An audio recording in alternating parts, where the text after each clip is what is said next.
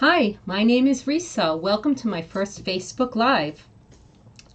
I'm excited that you're here with me today, and I'm going to be, I want to introduce myself. I'm the owner of Jewish Gift Place. It's a business that has been online for 10 years. In 2017 will mark the 10-year anniversary, so I'm very excited about spending the last 10 years shopping for handmade Judaica to present on my website. I love handmade items. I've always loved handmade items. I do arts and crafts all the time, so it's a love of mine, and I'm happy to share that with you.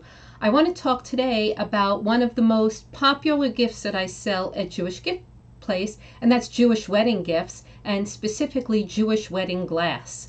Jewish wedding glass has been a tradition for hundreds, if not thousands of, about 2,000 years. And I'll talk about the origins of it. But in the past, like in my wedding, almost 27 years ago, the groom would crush a light bulb. You'd put a light bulb in a piece of cloth, the groom would stomp on it, it would make a loud sound, and people would shout out Mazel Tov. But in the last 5 years or so, artists, like one of my prolific artists, Gary Rosenthal, is making the broken wedding glass a memento, and not just a light bulb, but a very special piece of glass. So I'm going to show off some broken wedding glass, and then what the couple does is they save that broken wedding glass and they put it in a piece of Judaica to save in their home as a wonderful reminder of their wedding ceremony. So I'm going to show off some broken wedding glass just to give you an idea of what it is, and then I will get into 10 different interpretations of the meaning of the broken wedding glass. Jews and non-Jews alike might be at a Jewish wedding ceremony and wonder, what is this joyous occasion? This joyous event. It's one of the most beloved traditions in a Jewish wedding ceremony. And so I'm going to share that too. But first I'm going to show you what broken wedding glass is. This is a decorative broken wedding glass. This is in the color turquoise. It's made by Gary Rosenthal. It comes with a cloth, and I'm just going to show you other colors that broken wedding glass comes in. This is turquoise. Let's see. Oh no, I'm sorry. This is green. This is red broken wedding glass. Purple. And all the broken wedding glass that we sell comes in a pouch. And this is the most popular color, blue broken wedding glass, and it gets wrapped in the cloth, and the shards get saved in the bag. So first I'm going to talk about the beginnings of broken wedding glass. It first appears in the Talmud, mentioned in the Talmud, and Mar, the son of Ravina, was having a wedding for his son, and he found that the guests were very joyful, very boisterous. So he took an expensive wedding goblet and crushed it on the floor, which made shards of broken wedding glass. He felt that his guests were overly joyful, and he feels like even in times of joy, people shouldn't get carried away, because then you might forget yourself and it could lead to sin, and that you have to you have to temper your joy because of other sad things that exist. So that's the background of it, but there's been lots of spin on that interpretation, and lots of interesting interpretations of the broken wedding glass. So I'm going to go through 10 of them with you now with the slideshow. A first interpretation is that it symbolizes the destruction of the ancient temple in Jerusalem in the 1st century. It is also a reminder to temper our joy, because even during our most joyous times, life can be filled with sadness. And that is the first one, and the most common one tied to the ancient temple in Jerusalem. A second interpretation, also tied with the temple, is to recall the destruction of the temple in Jerusalem based on the verse, "I shall elevate Jerusalem above my greatest joys."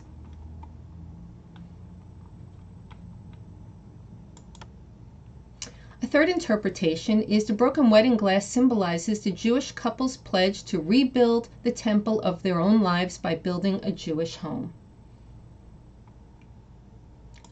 A fourth interpretation is a mystical reason.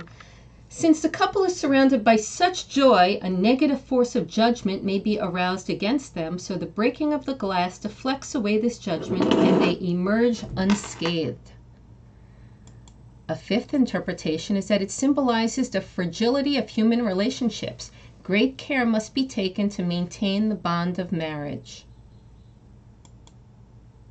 A sixth interpretation is that it symbolizes the permanence of marriage. Like broken glass will never return to its prior state, a married couple have entered into a new state together. Another interpretation is that the abundance of wedding shards represents the abundance of happiness that the newlyweds shall have in their lives. Number 8 is that it is a reminder that life holds both joy and sorrow. As the couple stands under the chuppah in great happiness, their commitment must remain strong through good times and bad. The one that's sort of tongue-in-cheek is that it's the last time that the husband can put his foot down.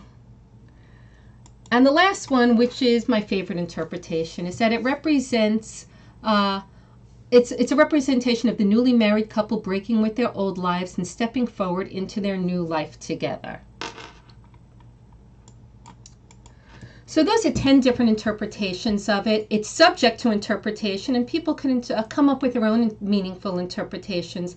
It's a beautiful ceremony, and it's something that people look forward to, especially when the prayers have been said, the rabbi says, I now pronounce you man and wife, you may kiss the bride, and then the groom steps on the glass and everyone shouts out Mazel Tov, which is a wonderful, if you're caught up in the joy of it, it's a very exciting time. So I also wanted to show you some pieces made by Gary Rosenthal that hold the broken wedding glass. And the first one I'm going to show you is a sculpture.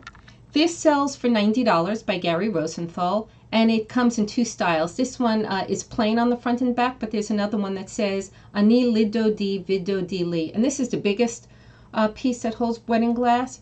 Open up the top and you put the glass inside, and it can hold the entire contents of a broken wedding glass. Another absolutely adorable piece that sells for $35 is a love sculpture. It has a tube. Many people who see this on the website wonder how it works, and they think that they have to mail the glass back to me to assemble it. But I just want to show you that this is a tube. It's covered with decorative foil. There's a cork. You spill out the glass that comes with it, or you can mix it in with your own if you like the different colors, and then you just put it back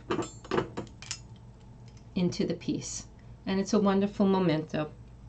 It also comes in Hebrew. This spells Ahava, and it has the tube to hold the broken wedding glass. On a larger scale,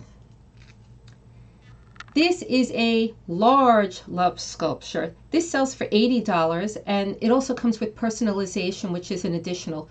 Personalization on glass is $45, or on brass it's $30, but it's a wonderful memento to commemorate this special day, and it has the removable tube for the wedding glass. It also comes in Hebrew, Ahava, love. Gary Rosenthal has a huge selection of pieces that carry wedding glass. I'm going to show you a few more, but he makes sculptures, mezuzahs, candlesticks, menorahs, dreidels, and I think that covers it. And they're all beautiful, but I wanted to show off a couple of mezuzahs. This is a mezuzah that holds the broken wedding glass. Here's the tube in the front, and in the back is where the scroll goes. But this is beautiful. This is another mezuzah. It has a tiny window in the bottom to show the broken wedding glass.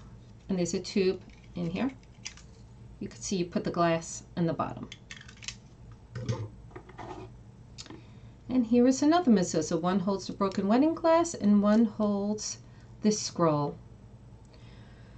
So I hope you have enjoyed my first presentation today, my first Facebook Live on broken wedding glass. I look forward to bringing more of these presentations to you, and for joining me today.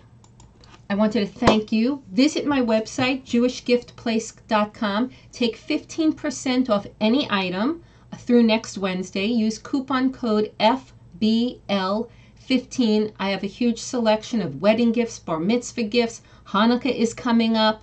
I have jewelry, sculptures, candlesticks, and a whole assortment of Judaica specifically handmade Judaica. Also, I'd like you to, you could subscribe to this channel on Facebook so you'll know when I'm having an upcoming Facebook Live. And also, I'd love it if you would join my newsletter. You could go to the website, jewishgiftplace.com. In the menu, you'll see a link to connect with us and to sign up for our newsletter.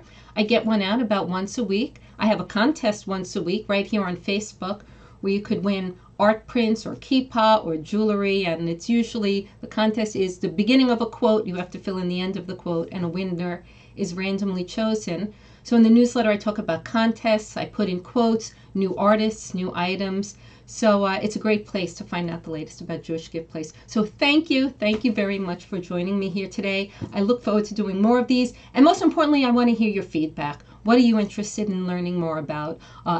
Do you want to hear about all the jewelry that I'm wearing is handmade by Jewish Gift Place artists? I have this gorgeous bracelet that I'll talk about another time, made by Classic Legacy. So hi, Catherine, if you're watching. And join me again next time and leave comments. Bye.